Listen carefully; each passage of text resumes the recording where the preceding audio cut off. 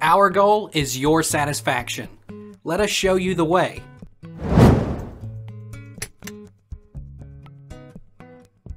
What happens if I disable my Binance account?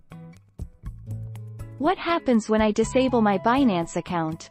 Once your account is disabled, you will not be unable to begin the reactivation process until at least 2 hours have passed.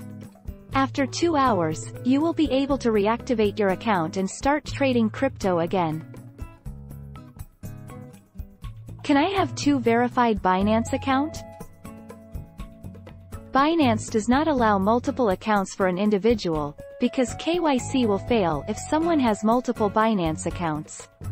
Yes, it is allowed. However, you cannot use the same verification document for both the accounts. Can I delete my CoinDCX account? You can close your CoinDCX account through an online process. Even on the CoinDCX website itself, you can send a request through the website. If you face any problem, you can contact the CoinDCX support team also. RAB 221 1443 Can I delete my Binance account and make a new one? Disabling your account is temporary, and you'll be able to reactivate it after 2 hours.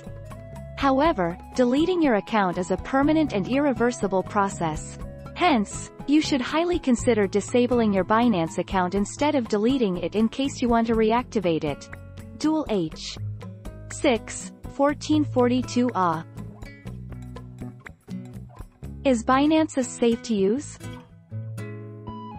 There have been no reported breaches at Binance US, but the global Binance site reported in 2019 that hackers stole 7,000 bitcoins worth $40 million at the time. The company said it paid the losses in full to affected users. Take our lead. Let's help you make your mark.